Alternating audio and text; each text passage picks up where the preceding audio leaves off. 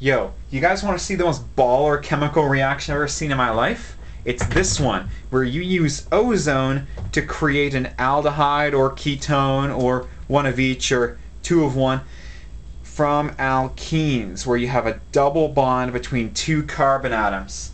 Yo, check this out. Here I've got R1 and R2 attached to the first carbon. I got R3 and R4 attached to the second carbon. Those can be whatever you want. Long chains, there could be like a benzene ring in there somewhere. They could just be hydrogen. What ends up happening is this ozone adds itself across the double bond. That double bond becomes a single bond. Now we still have R3 and R4 attached to that carbon. You still have R1 and R2 attached to this carbon, so don't panic. But then you have your ozone, O3. That's 3 oxygens. And you get this pentagon that actually has 3 oxygens in it. This rearranges itself. You end up with the 2 carbons separated by an oxygen. These 2 oxygens are down here. See how we've rearranged the pentagon so that the oxygens are kind of separate from each other? Don't worry, you still got your R3 and your R4 on this carbon. You still got your R1 and your R2 on this carbon.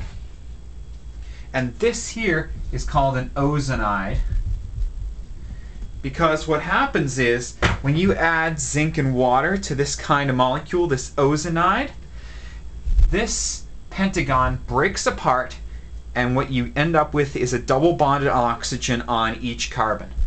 So let me show you what I'm talking about. This is my final answer, by the way. I'm going to keep this part, the carbon attached to 2 R's. I'm going to keep this carbon, and it's R3 and R4. But notice I've gotten rid of my 3 oxygens. That's because the final product has a double bonded oxygen there, and a double bonded oxygen there.